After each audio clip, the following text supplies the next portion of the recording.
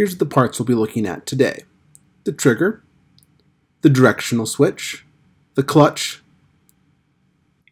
and the gear selector. The trigger is pretty self-explanatory. Pull the trigger, the drill will rotate.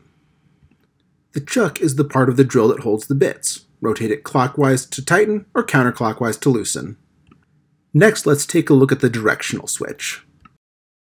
The arrows on either side will show which direction the drill would drive a standard fastener. The clutch determines how much torque the drill will produce before slipping. The lower the number, the smaller the amount of torque. There's also a drill setting, which overrides the clutch slip entirely. Finally, we have the gear selector, which generally has two different settings. Number 1 is for low speed and high torque for driving in screws.